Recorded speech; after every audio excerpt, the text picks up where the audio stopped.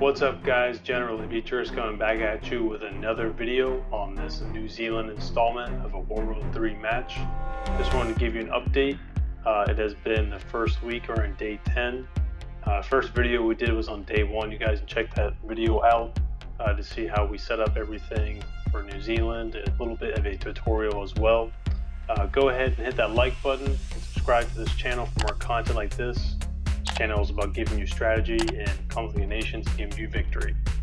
Alright, so going into week 1, what I've really done is just build up the island some more. I have a little bit more of an air force, as you can see some units patrolling on the outsides just to make sure no one's kind of probing me, anything like that. When you have an island nation, it's good to have planes just probing in places where enemies might kind of just probe to see where you're at, so you have awareness. That's pretty key.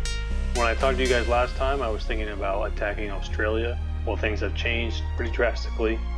Him and I are allies, as well as Indonesia, which is very nice.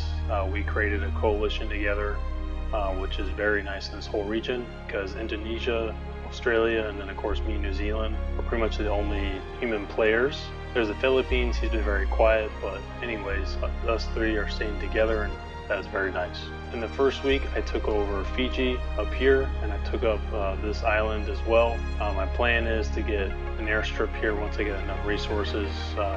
Resources are very slow in New Zealand. If you guys choose it, just keep that in mind. It's very slow going. But once I get an airstrip going here and here, I can really start getting my troops around faster instead of ferrying them on boats. Right now, I have 2 naval units, Marines, that I'm going to see what's here in this island. Most likely going to attack them as soon as I see how many units are there. So those guys are going to hit pretty soon, in a few hours. Japan is kind of our biggest enemy right now. He's moving into Vietnam, he's already taken Taiwan, he's taken all of Korea. He's a pretty aggressive player, so my ally Indonesia is aware of this, and right now he's in war with Thailand. This is what I've researched so far. I have up to day 4 for my motorized infantry. I researched the naval infantry for day 2. Probably got to keep continuing with that because I'm out in the water and it's good to have a good naval infantry. These are probably the 2 infantry units that I'm going to focus on. I might do a 3rd one eventually, but right now these are the 2 that I think are best for New Zealand. I've done nothing for the armored units yet. I might do amphibious. That's the one I'm kind of thinking, but of course I got to do the armored infantry, or armored fighting vehicle, sorry, first to get that. But it might be a good idea for me to do this. I've never used this unit before, so it'd be a good learning experience.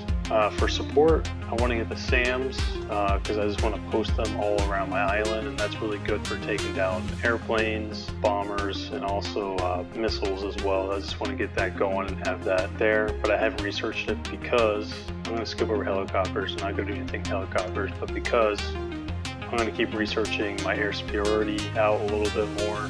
I'm probably going to do one of my naval fighters here eventually. Most likely I'll do a strike fighter, because strike fighters are good all-around planes. And then if I already have these, then I'm just going to do the naval strike fighters, and I might do a carrier eventually, which would be a lot of fun. I've already researched the naval patrol aircraft. What these are good for is probing your waters, and they can detect submarines and really do a massive punch on them. Now this is the lowest level, but they can do 5 on subs, 7 on surface boats, go all the way to the end.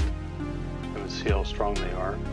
Do an 8 on subs and a 14 on ships. That's pretty massive. So I'm really banking on researching these out. I think it's going to be worth it for me to get them.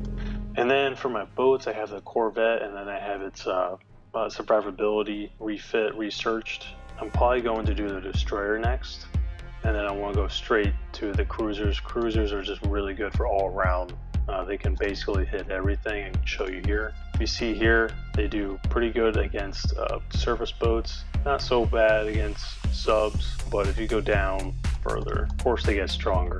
All the way researched out. 20 on ships, that's pretty good. 5 on subs. Lastly, I like to check out the seasons. I don't have much availability because you have to get badges for these, but in another game I'm in, I've been using the elite attack aircraft, and let me tell you, these guys are strong. I think they're really worth it. If you just do the first one, they're pretty strong against infantry and against tanks, and then once you get to the highest, 15 for both, and they don't really cost that much either. I believe it's about a few hundred gears. Yeah, right here.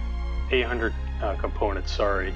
That's not very expensive, and we're going to research them out more. They get a little more expensive, but in another game I'm in, it's the same type of aircraft, just different like skins for the A-10 Warthogs. It's like 950 gears, or sorry, I keep saying that, components. And if you get a lot of those going, like just a few, like 230 on like infantry and tanks, man, you're just killing, you're just mowing them down. So I've really been thinking about researching these out later on, and I'm just gonna make that a really nice stack. It can hit mobile things when I get more inland and all that. So that's what I got going on so far. I'm gonna get Guadalcanal right here, probably here pretty soon, and then come in here, hop into Guinea with my friend from Australia. Then I might grab Guam up here, which will be my furthest north territory.